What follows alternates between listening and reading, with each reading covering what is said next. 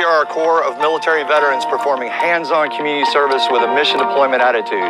We have three main programs. Operation Coming Home provides homes for troops that were injured in combat operations. Our Rescue Rug program provides food for U.S. military and families in need. And Toys for Little Troops provides toys to the children of low income and deployed. If you would like to find out more about how you can help our veteran families in need, contact us at myusvc.com.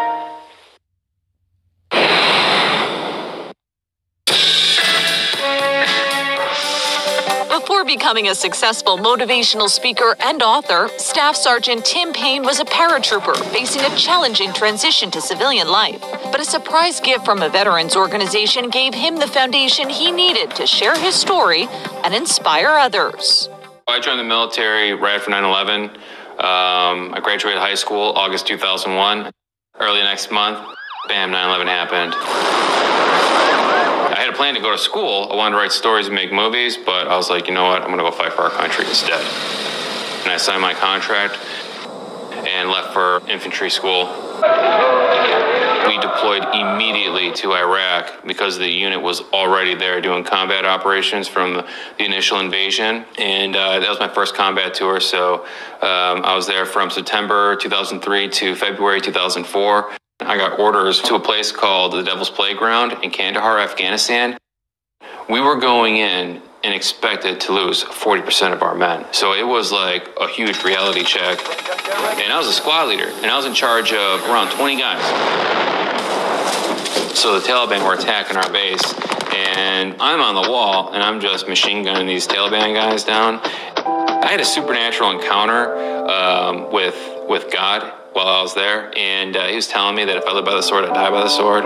So I was like, this is weird. I was like, I never believed in God or anything like this. Is this God or something? And he's like, yes. I was like, don't kill my guys. I was like, I know we're gonna go into a heavy fight. If you can take anybody, just take me, not my men. The next day, my platoon sergeant, he's like, we gotta go out there and blow up that position. And since you don't lose any soldiers, you're gonna go, it's the last patrol. We go out there, as soon as I'm out there, bam, I get blown up. It was a brutal experience. I could see right through my arm. I had like a major surgery, and it was a long recovery process. I've had to fight through medication addiction. I was suicidal from experiencing all these things that I went through.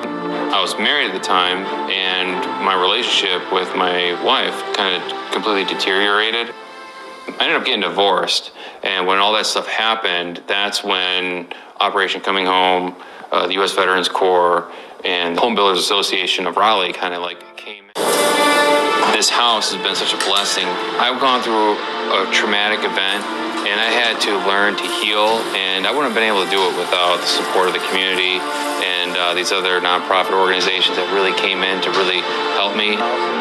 Operation Coming Home in the very beginning, we thought it was just a house. It's different. It's a help, and a lot of times it's been the first domino to go over that has helped them for the other things they've done in their life. If you watch someone like Tim Payne, you will see the things that he did from the time that he entered this house to what he's done for his own organizations, to sports, to you name it. That's remarkable.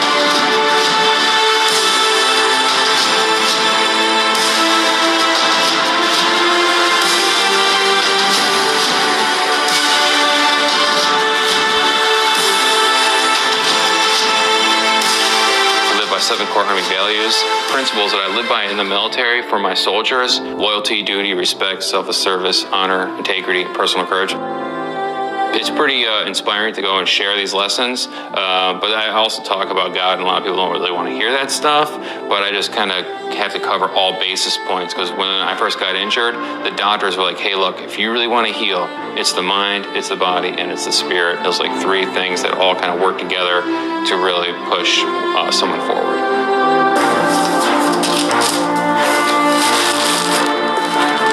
After getting through the healing process, it's like an obligation for me to get out there and to help inspire others get through the same process. And I want to get out there and try to kind of like be like a beacon of light to kind of show them that hey, you can get through this, and stay motivated, because there are people out there that care a lot.